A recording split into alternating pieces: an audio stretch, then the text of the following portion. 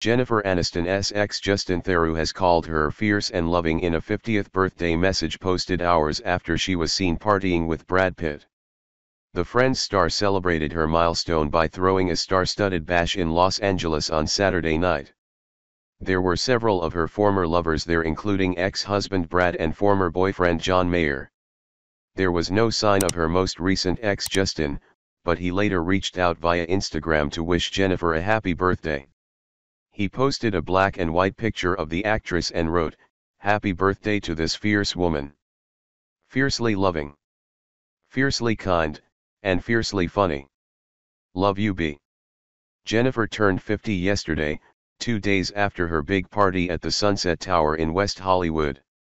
The bash was packed with famous faces including Reese Witherspoon, who was pictured looking worse for wear as she fell down a flight of stairs on her way out.